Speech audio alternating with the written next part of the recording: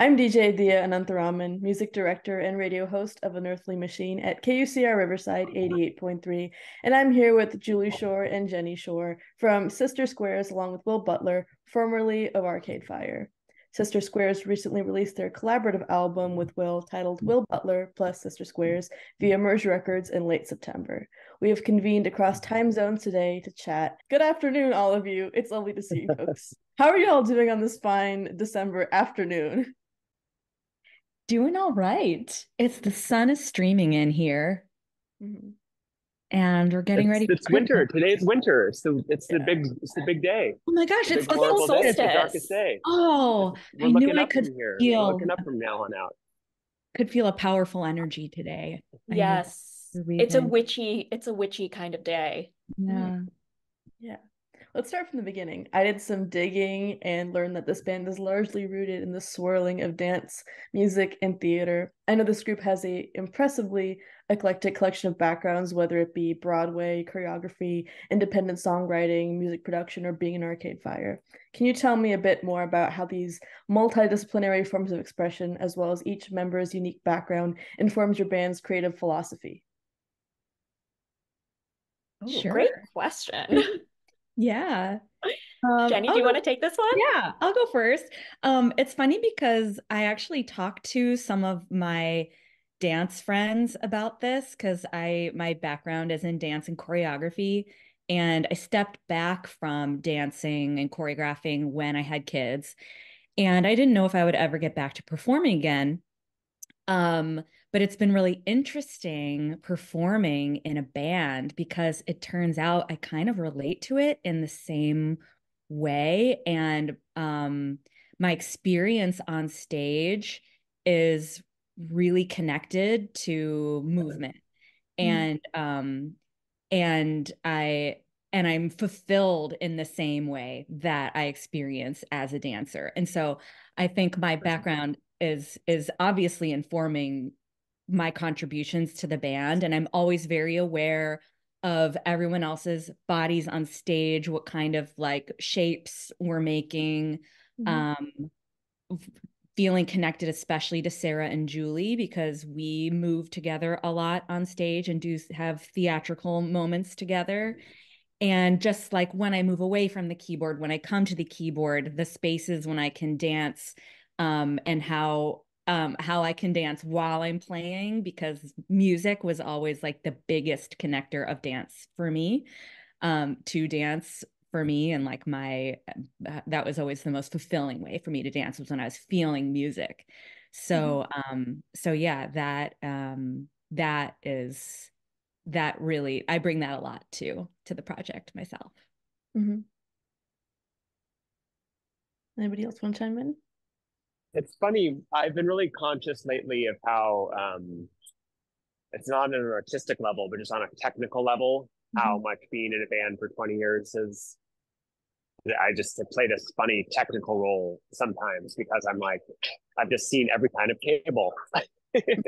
Like, oh, this kind of cable plugs into this kind of thing. And so I'm like, I have weirdly the most pertinent Arcade Fire experience lately has just been like, oh, I've seen a lot of different kinds of cables in my life.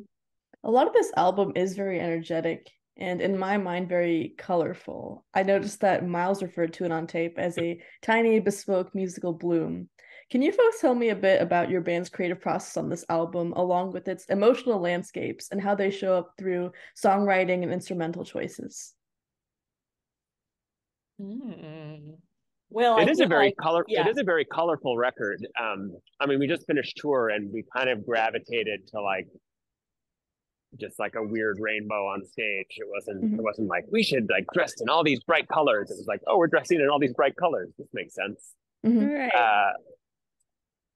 Yeah, I mean, I think everyone brings their backgrounds to the project, and it's not as if we don't all entirely have radically different backgrounds. I mean, I've known Jenny for 20 years, and Jenny and Julie are sisters, and so there is like common ground between us, but it's still like, I have the way that I make a ham and cheese sandwich, and then Julie will be like, well, why don't we use this kind of cheese? And you're like, oh, yeah, let's use that kind of cheese in this sandwich. And Miles is like, why don't we use this kind of bread?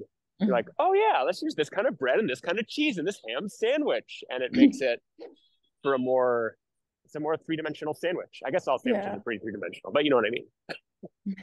A better bite. A better bite. There we go. Yeah, and I feel like this group is very open to collaboration, and it was especially fun on tour getting to kind of play with the arrangements of the songs again and make them feel fresh for live performance. So I feel like we got to work a lot of that stuff out, playing the songs live and just playing off each other and incorporating the movement pieces of it and playing around with the instrumental arrangements on stage and stuff like that. So that was really fun. It really felt like a true collaboration. Yeah, we're always workshopping. We would be in the van like workshopping ideas for how we were going to change things up that night or make things better, make it a better bite. Yeah. All about the bite.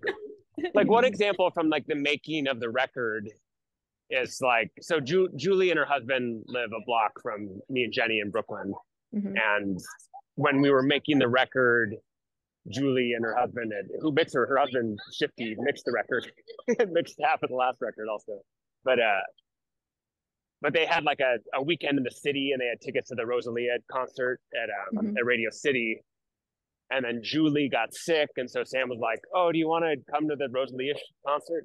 Which I would not have gotten tickets for. I was like, yeah, I'll go. And then it was just like so much bass, and it was like, oh, this bass really informs the record. And it was just like, oh, Julie buying tickets to a show that she wanted to go to that I wouldn't have gone to, and then me going to it influenced how the bass sounds on this record. Like, oh, good. That's how it's supposed to work. Yeah, definitely. I remember initially opening up the Will Butler plus Sister Squares CD from the mail and taking some time to look at the cover art. I like the maximalist approach the art takes and how the colors sort of bleed into each other. I'd like to know more about the album art and the symbolism and what it means in relation to the album's main themes and motifs. First of all, the person there's a major tie-in because the artist who did the work, his name is Marcel Dezama, and he's a Canadian artist, and we have known him for a while through Canadian artist circles, I guess, since Will was in Arcade Fire, which is a Canadian band, and Will and Marcel became very good friends, and Marcel, I can't remember which came first, but at some point Marcel had this idea, and he's very inspired in his art by chess and Marcel Duchamp. And apparently there is this concept in chess called Sister Squares.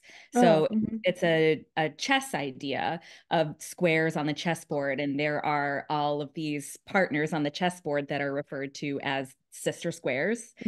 And so Marcel had this idea that it'd be a really cool name for a band. And Julie and Sarah and I were always kind of fiddling around with ideas, along with Will and Miles, of what a side project could be.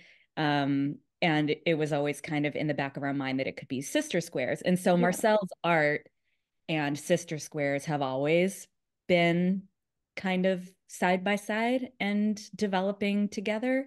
So having Marcel's art was always made sense and was like made sense in the vision. But as far as the exact art of him creating that piece that was inspired by a Polaroid of us and then making his characters, which are like these kind of masquerade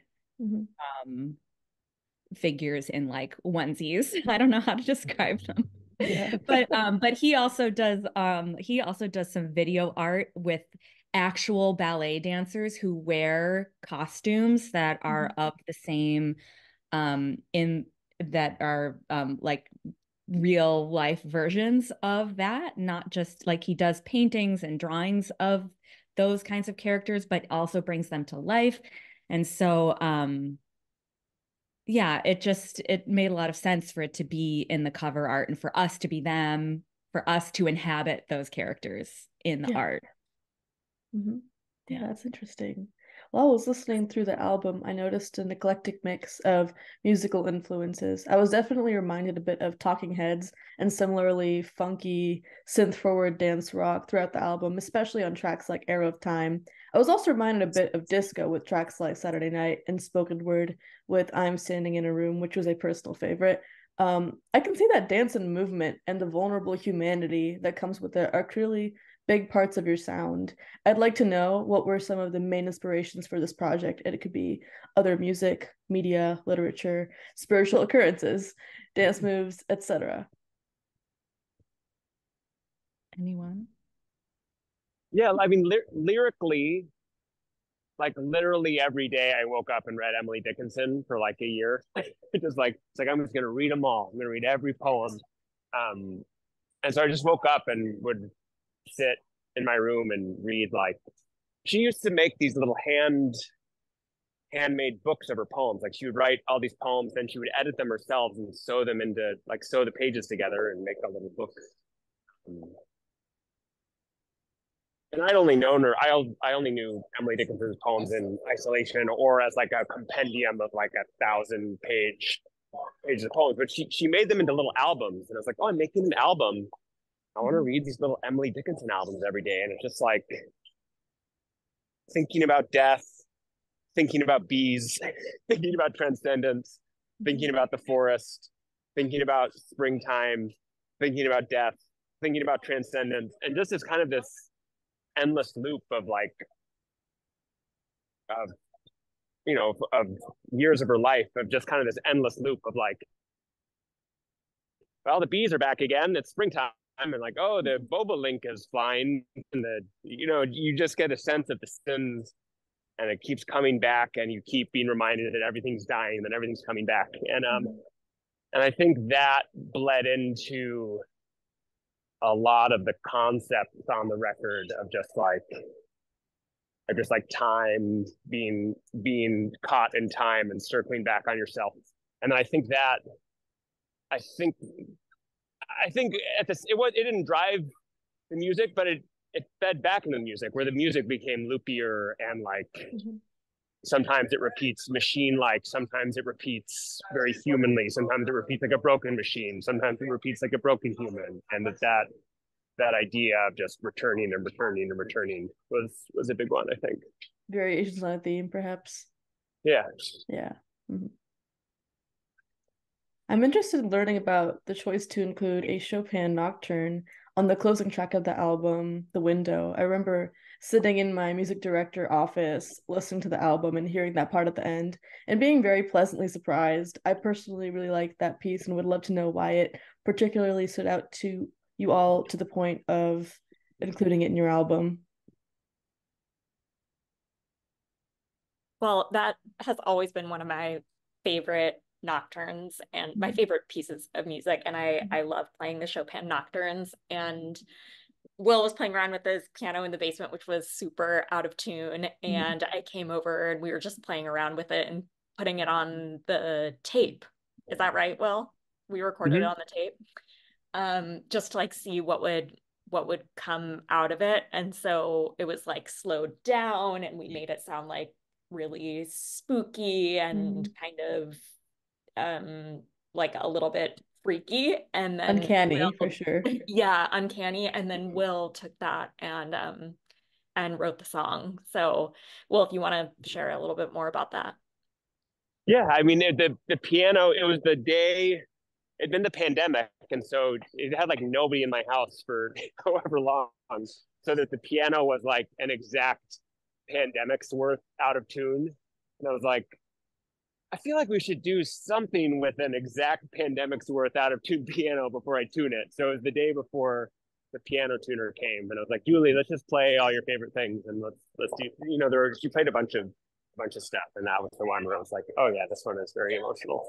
I'm also interested in the music videos you guys released for this album. I noticed that a handful of them feature a lot of vibrant colors and candid footage. Can you guys tell me a bit more about the choices to include these things in your music videos and how they function in tandem with the album's themes? I think we wanted to highlight the dance aspect and just like, I think that was the core of it, where it was like, let's get in a room and dance. And then like, what is this?